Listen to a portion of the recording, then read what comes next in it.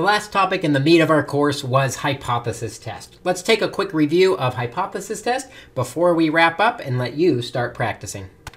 We're going to do a lot of our calculations on Excel, so let's just use Excel to actually type out our problems. It is claimed that 10% of people own multiple dogs. To test this, we take a sample of 300 people, showed 7% owned multiple dogs. We're going to test this at the 5% level of confidence.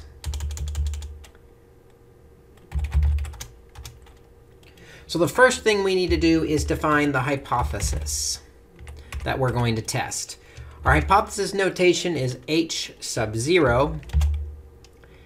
Here we're testing a proportion, so we need to use P for the proportion. The claim is that proportion is equal to 0.10. For our alternative hypothesis, we're saying the proportion is not equal to 0.10. We're trying to disprove that hypothesis. And I'll do that for the not equal symbol.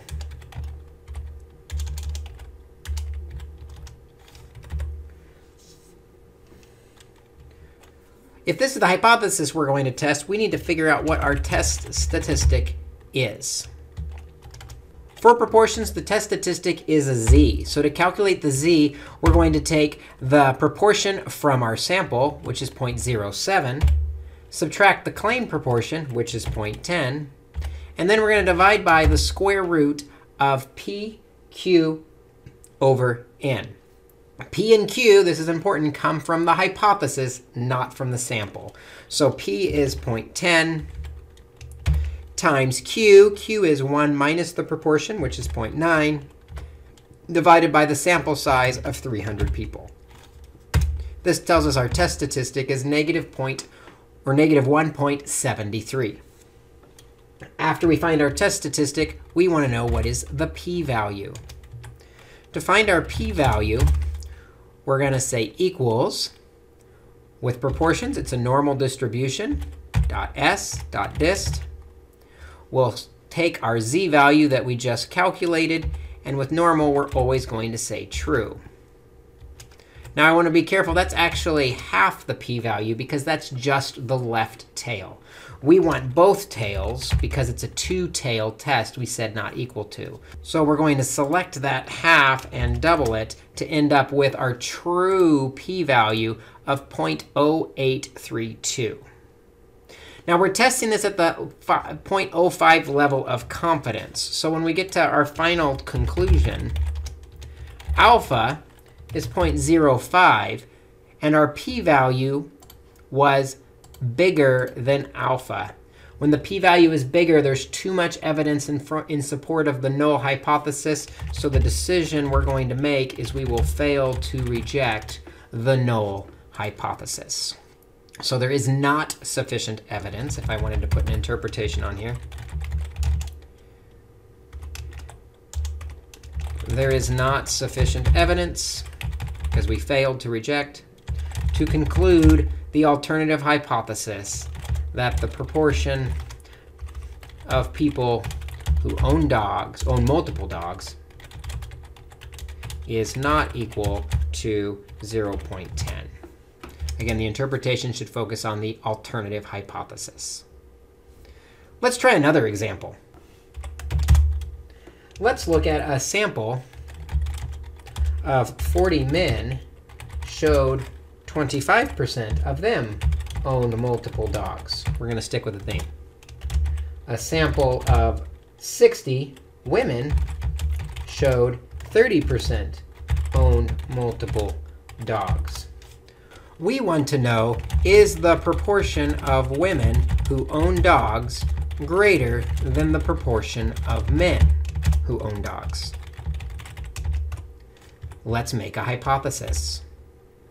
Our null hypothesis is going to be comparing two proportions. There's no claim other than the fact that there's a relationship between the two groups. So we're going to look at the proportion of women and say it is equal to the proportion of men. For the alternative hypothesis, we're trying to prove the proportion of women who own dogs, multiple dogs, is greater than the proportion of men. With that in mind, we need to find the test statistic. Actually, before we find the test statistic, we need to find a few more things about this sample. If you're looking at your formula sheet, you see we need a couple more pieces of information. First, I need to know the number of men with multiple dogs. That's going to be the 40 men and 25% of them. So I'll say 40 times 0.25. That tells me there's 10 men with multiple dogs. Women with multiple dogs, there's 60 women and 30% of them. So 60 times 0.3, 18 of them own multiple dogs. That's going to be needed to find the pooled proportion, which is the total number of successes for men plus the women, in parentheses in the numerator, divided by the total sample size of men plus the women. In other words, out of everybody, 28% of people owned multiple dogs. Once we know the pooled proportion, we can find the standard error using that standard error formula in your workbook. The standard error is equal to the square root of the pooled proportion times 1 minus the pooled proportion times 1 over the first sample size, which was 40, plus 1 over the second sample size, which was 60. We now know the standard error is 0.09165. All of that to finally be able to find my test statistic. The test statistic is the z-value. For the test statistic, we want the proportion of women first because the hypothesis put that first. So the women is 0.30 minus the proportion of men, which is 0.25, divided by the standard error gives me my z-value of 0.54554. Now that we have our test statistic, we can find the p-value. Because this is a right-tailed test, we only need to do one tail. We can jump right to the p-value. Just be careful. In the right tail, we need to do 1 minus because Excel always gives the left tail. So we'll do 1 minus norm.standard.distribution, select our z-value, and say true. And it's going to tell us the probability that this would happen by chance is 0.29269.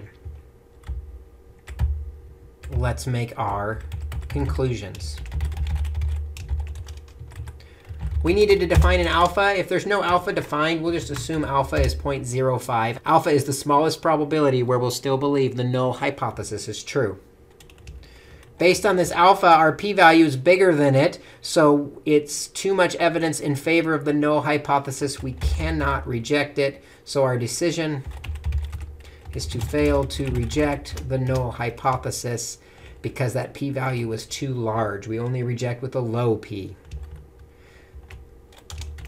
In conclusion, we can say there is not, because we failed to reject, sufficient evidence to conclude the proportion of women who own multiple dogs is greater than the proportion of men who own multiple dogs. Notice again, the conclusion focuses on the alternative hypothesis and whether we successfully proved it based on our decision. We've done one proportion and we've done two proportions. Let's do a hypothesis test for a mean. It is claimed that the average number of pets owned, sticking with the theme, is smaller than 3.5. A sample of 35 people had an average of 3.48 pets with a standard deviation of 0.03. At the alpha equals 0.01 level, can this be shown to be true?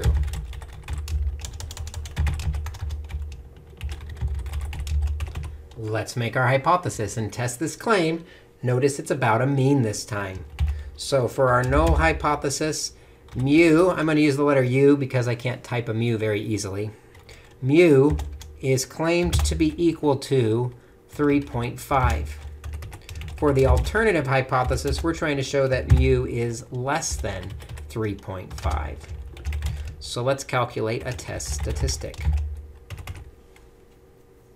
To calculate a test statistic, we need to find a standard error first. The standard error is equal to the standard deviation of 0.03 divided by the square root of the sample size of 35. Once I have that standard error, we can figure out the test statistic. With a mean, the test statistic is a t-value. We'll take the sample mean, which was 3.48, subtract the claimed mean, which is 3.5, and divide by the standard error. That's going to give us a t-value of negative 3.944 for our test statistic. We're ready to find our p-value. Because this is a left-tail test, we just have to do equals t.dist, open a parentheses, select that t-value, comma, give the degrees of freedom, which is 1 less than the sample size, 34, comma, and then we'll always say true with the t-distribution command. Hitting enter gives us a p-value of 0.000019. That's a really small p-value. Let's make some conclusions. First, alpha, it says is 0.01. That's the smallest probability where we'll still believe the null hypothesis is true. Our p-value was much smaller than that. Because our p-value was low, we're going to reject the null hypothesis in favor of the alternative, which means we can conclude or interpret that there is sufficient evidence, because we were able to reject the null in favor of the alternative, to suggest the mean number of pets owned is smaller than 3.5. That's our hypothesis test for one mean. But just like proportions, we can do a hypothesis test with two means, and actually it can take two different forms. The first one is a matched pair. Let's say students took a test, then retook the test a week later. We want to know, did the students' scores go down? In other words, did they forget stuff because of all the time? So the first time they took the test and the second time they took the test. First time was a 41. Then they got a 21.2. Next student, 50.8, then a 64.3. Next student got a 69, then a 71.5. Then a 59, 49.2. Next student got a 63 and a 50.2. Next student, 57.4 and a 67. Then a 68.2 and a 75.3. Last student got a 58.7 and a 49.2. When we're comparing before and after scores on students, we're not actually interested in the before score or the after score. We're interested in the difference. We need to calculate the difference for each, where we take the second score, or the after test, and subtract the first score to figure out the difference in their score. Clicking that bottom dot and dragging it down gives me those differences all the way down. And we can calculate the mean and the standard deviation of our samples. For the mean, we'll say equals average. The average score went down 2.4 points. The standard deviation of the sample, selecting the data, is 12.11. Pretty large standard deviation. Let's run our hypothesis test and see what we can learn. For the null hypothesis, we're going to say that the mean difference is equal to 0. In other words, there was no difference before and after. They didn't forget anything.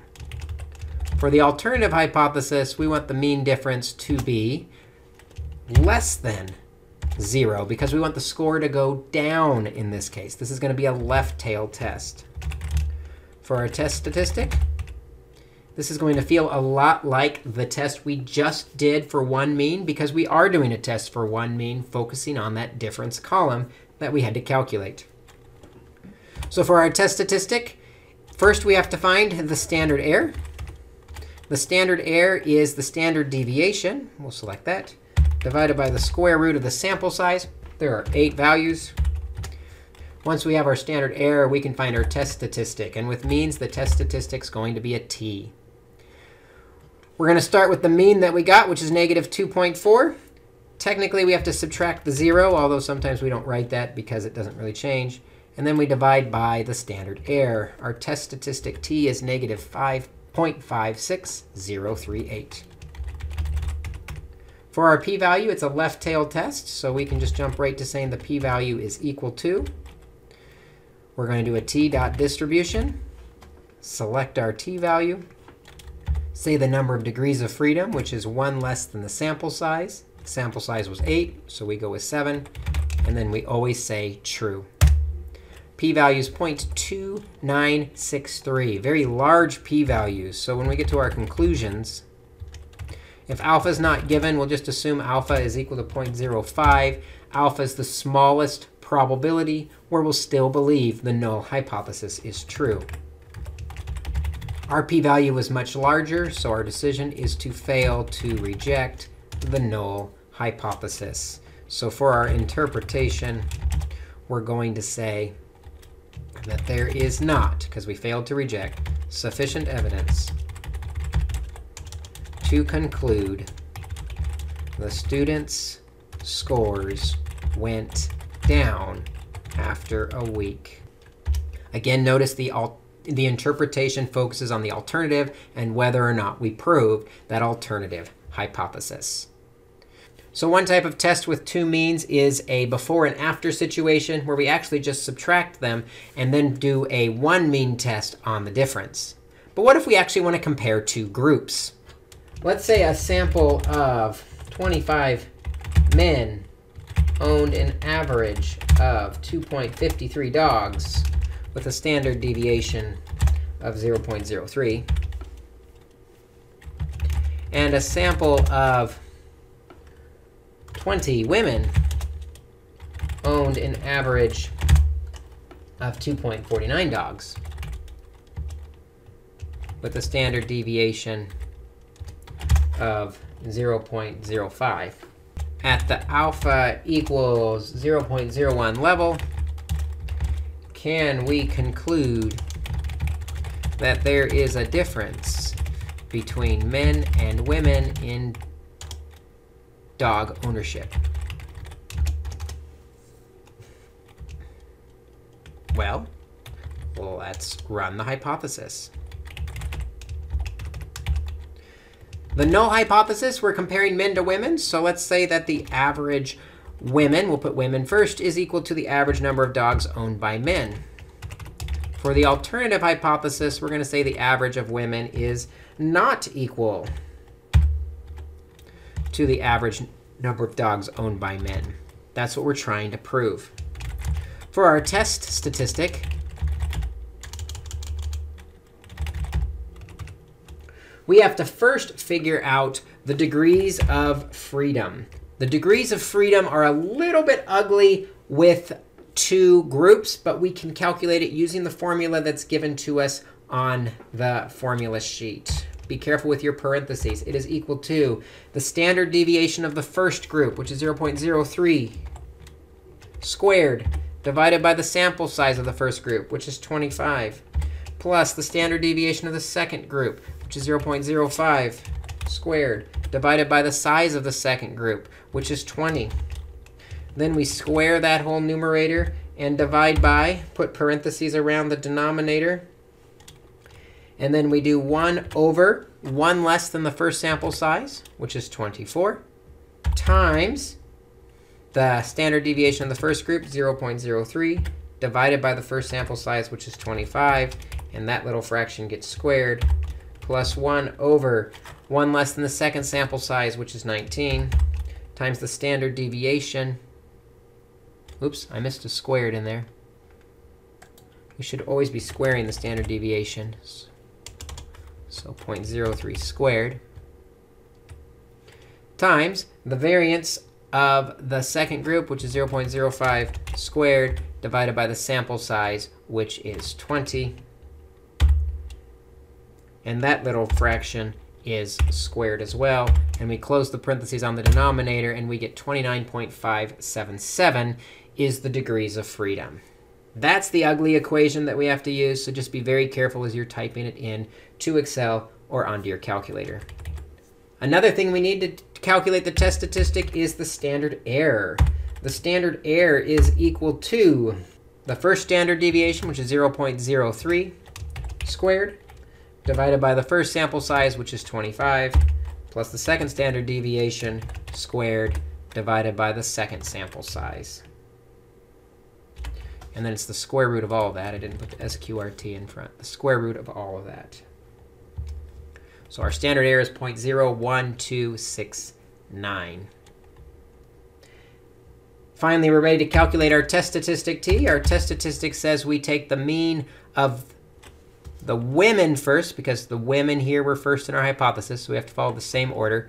The mean of the women was 2.49 minus the mean of the men, which is 2.53, divided by the standard error, and our test statistic is negative 3.15244.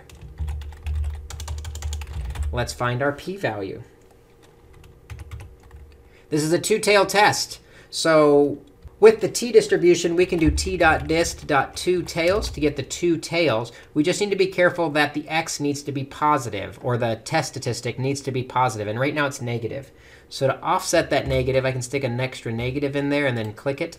And that'll change double negative into a positive, comma, select my degrees of freedom, and I get my p-value is 0.00375. We're ready to make some conclusions.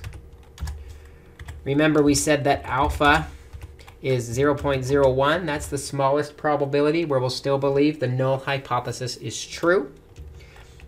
And then we're going to say, what decision do we make? Well, our p-value is actually smaller than the alpha. When the p-value is smaller than the alpha, the p is low, we reject the null hypothesis, which means our interpretation is that we can say there is sufficient evidence, because we reject it, to conclude the mean number of dogs owned by women is different than the mean number of dogs owned by men. And that's how we can test a hypothesis with two groups. There is one more test with two groups that we do, and that's a test of correlation. We're going to test the correlation coefficient of the following data. I copied some data into my table here that you can pause the video and copy down on your own, or you can just follow along for the example. We're going to make a hypothesis. The hypothesis is that rho, the null hypothesis, is that rho, which looks like a capital P, is equal to 0, meaning there is no relationship. That's what that means, no relationship. The alternative hypothesis is that rho is not equal to 0, or that there is a relationship.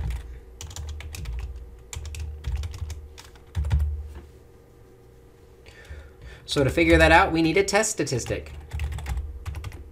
Before we can figure out what our test statistic is, we first need to figure out what the R is that we're actually testing from our sample, which comes from equals correlate. Correl, we select the first column, comma, select the second column, and hit enter, and that tells us the R. It looks like a very strong relationship, but we're going to test it to be sure. Our test statistic with linear regression is a t.